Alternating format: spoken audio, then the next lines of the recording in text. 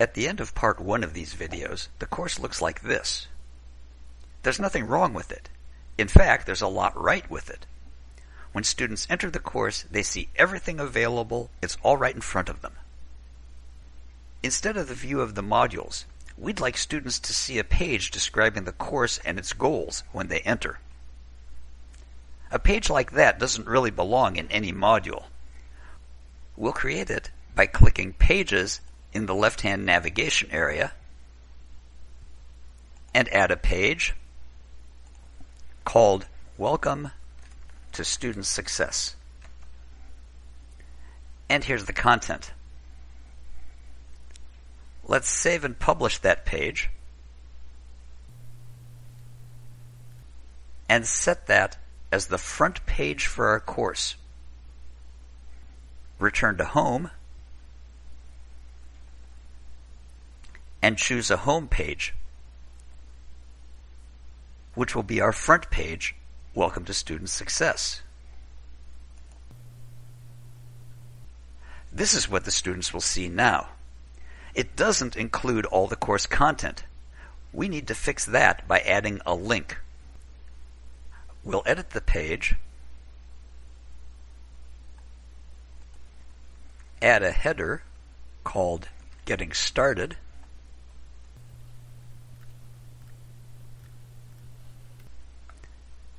and in a bulleted list, we're going to add a link by going over here to the Links section, Course Navigation, and selecting Modules. Let's save that. And when the student clicks the word Modules, they see all the course content. The problem is the word modules isn't really meaningful to students. Let's improve on that by getting rid of the word modules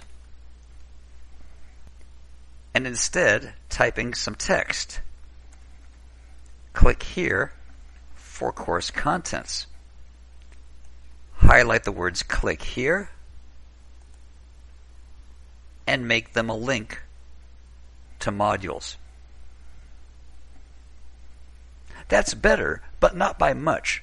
Following this pattern would result in a lot of "click here's" that all look alike. Instead of using the words "click here" as a link, the text for a link should be the description of the destination.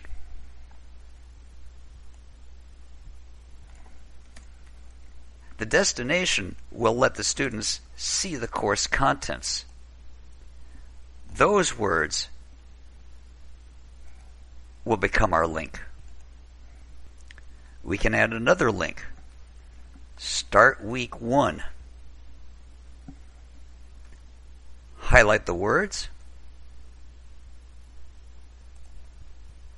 Go to Pages and select week 1 topics.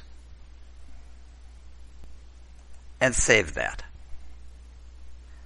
The other thing we want to do is create links to external sites. We'll edit the page and add a new heading, Important Information, also a header 3, start another bulleted list. Our first link will be to the Evergreen Valley College Student Success page. I'll select the words, come here to the page I want to go to, copy the URL, click Link to URL, and paste it in.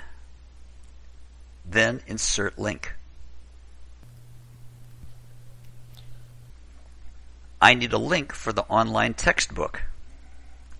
We'll call that Online Textbook College Success 2015. Make that italic. Select all the words. Find the page I want. copy the URL, make a link, paste, and insert link, and save the page.